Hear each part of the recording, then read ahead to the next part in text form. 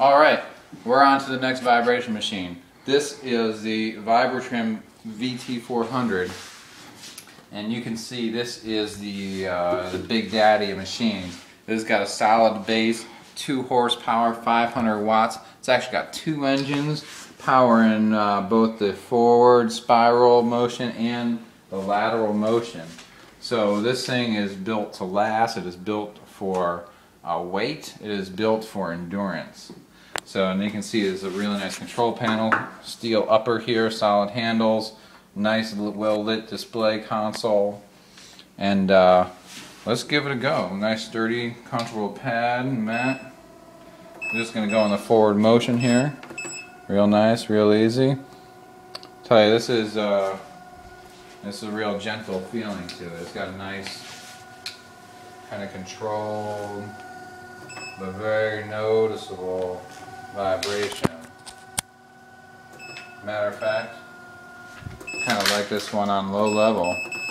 We go up high, you can start to feel some of the power of the engine. So even as you go up in power on this one, you can actually feel the difference. The power is more noticeable as you go up from 0 to the maximum power.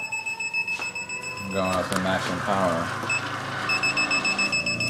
And some of that rattling is from that wood platform.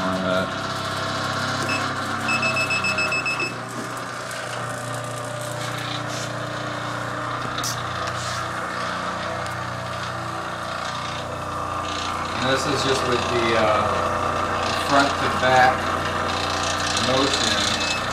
I'm going to drop it and throw in some lateral and make it a more triangular.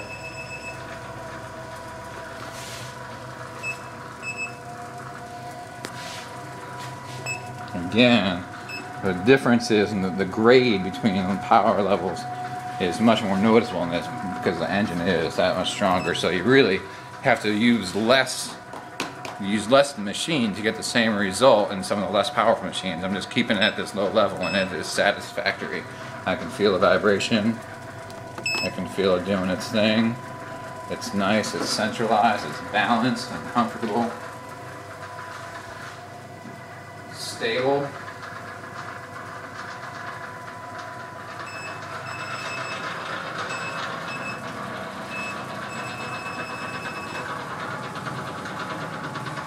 And at this is about just hitting 20 on the lateral motion, and the engine is so powerful it's actually too high because you can tell the machine is putting me, it's moving more than I'm able to actually weight it down. So the fact of the matter is that you're going to have to tune the settings, the power settings with this to your weight to make sure that the machine is not on a powerful setting that's too powerful for your own body weight and posture. You're going to get it down to a level that's comfortable for you. See where I said that's nice level, it's humming, it's doing its thing, and I can feel it nice. But the settings are real low, which means that you're not going to wear this engine out. Even if you're a bigger person, you need the bigger machine, this engine is what's built for that kind of power. It's going to be able to last. Probably better than the weaker engines with its with all this wattage that it's got. Again, and you can see. Just even at that 20 setting, you can see that this thing is kind of not quite catching air, but I feel like if I turned it up high enough, I might as well.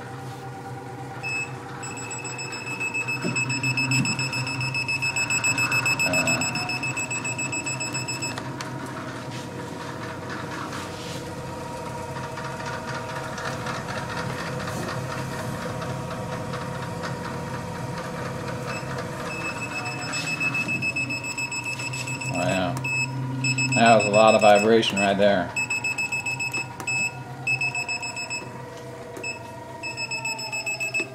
All right.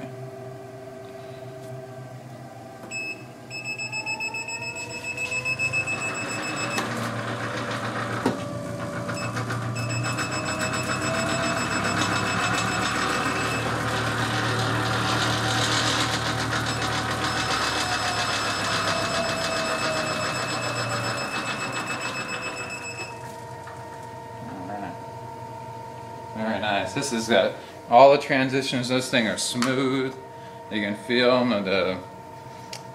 It's just very nice and smooth, and you can do your own little cyclical variations. It's nice.